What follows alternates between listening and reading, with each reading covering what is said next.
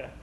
What we're going to do now is finish joining the penny on the stick to the Barocca tube, so it's the complete displacer assembly. So that will now fit in like so.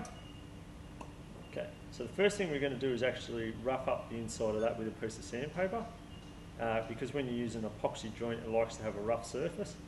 We're going to gently rub the sandpaper around there as well to rough it up. Then we're going to clean it and mix up the epoxy, push them together and use this jig here to make sure it's all square. If this part here of the engine isn't actually square, the engine won't ever run true. It'll bind on the displacer. So with your piece of garnet paper, just gently go around the inside, like so. As you can see, there's scuff marks inside there. That gives the epoxy something to actually bind to.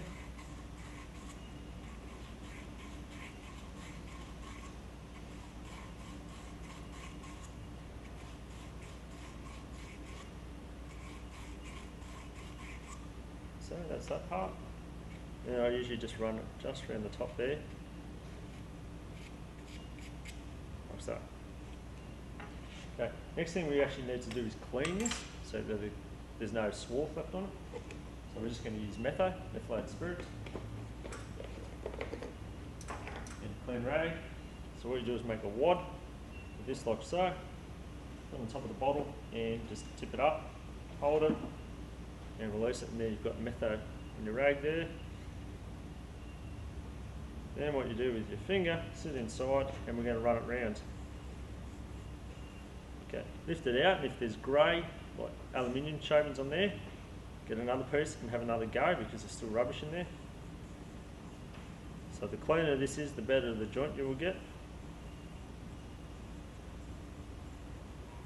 Okay, it's pretty clean, but we'll just have one more go at it. Okay, so once you clean this, you don't actually touch it again because you'll contaminate it again, so that part's clean. Okay, next part we're going to clean is around here.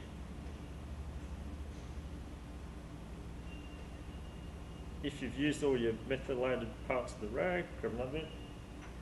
There we go. And wipe it all the way around there. Just pay attention that you get it right in the shoulder there. Clean it off. Same again, don't touch this once you've cleaned it.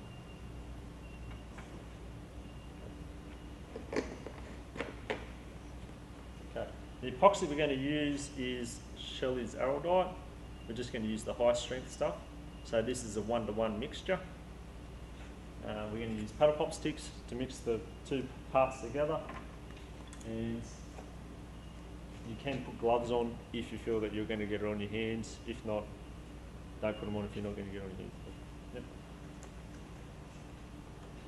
Righto, so to get the glue out, Oh, it comes a bit out.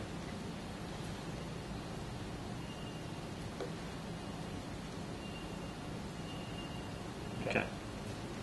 Because this is a 1-to-1 mixture, you want exactly the same amount of A and B. So this is A. So what you should do is just put that on the edge of the board and put a blob like so. Now put the lid back on that one so you don't cross-contaminate the tubes. That one down. Take B, and you want the same amount on the board next to it. So come across a little bit, like so. So that's B, the lid back on. Okay, with your paddle pop stick, what we're going to do is come in, scrape and fold the mixture in. Once I've mixed it all together, I'll scrape the whole lot off, put it on the board, wipe it and have another mix. What that does is if there's any residue of A or B left, we've left it here and we've got the full mixture just here.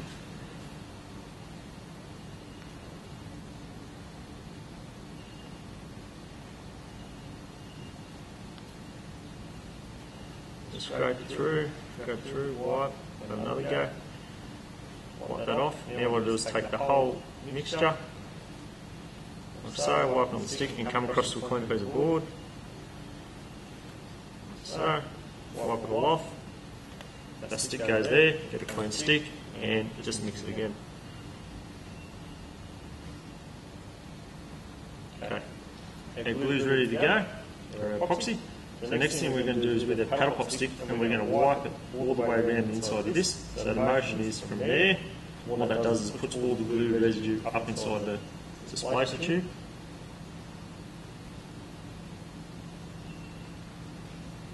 So the neater you are, the better the job you get. So.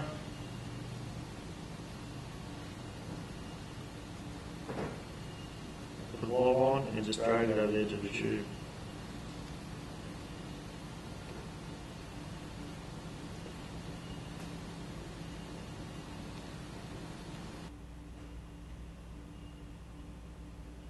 So we've got a fairly even amount all the way around on the inside of my tube. Now we're ready to assemble it.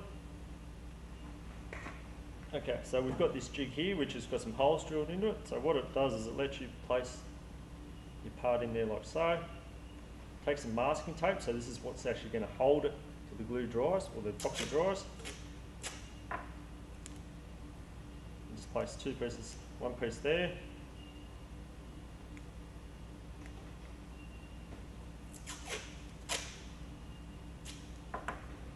One piece there. Right, push the whole assembly part down so it's flat.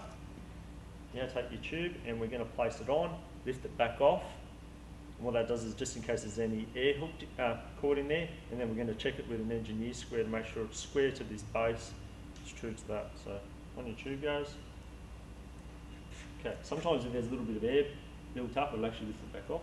All we're going to do is just pop it, twist it, and push it back down. So. Take an engineer square, so you need to come in over the top of the masking tape and just make sure that is square.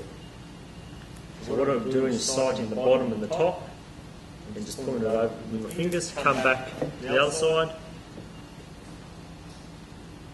make sure it's square down there, which is good that way, and we'll check it this way.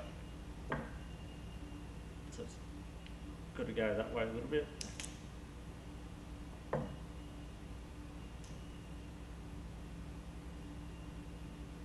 So once you're happy that it's square, what you can do is put your finger on top and just bring up the pieces of masking tape. Like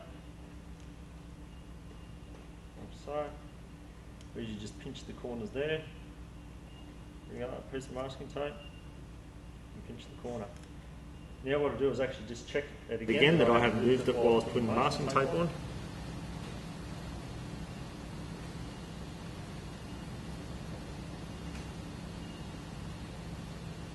So I'm happy with that way. These tubes usually go on a bit of a taper, so you want the same angle.